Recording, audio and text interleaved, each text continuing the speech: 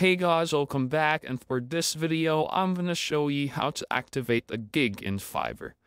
So as you can see, we are currently on the seller dashboard, and just click on the top right hand corner here on your profile logo and click on profile. After that, you'll be redirected here on this page, and you'll see I have no active gigs currently, and I have some drafts here, and you could just click on these three dots and click on edit. After that, just fill out all these options, save and continue, just like so.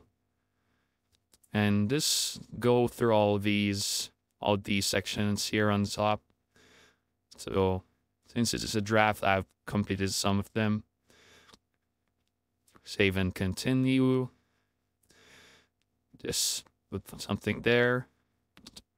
Here, and just make sure that you've uploaded the video first, and after that go to publish and just fill out all the options needed.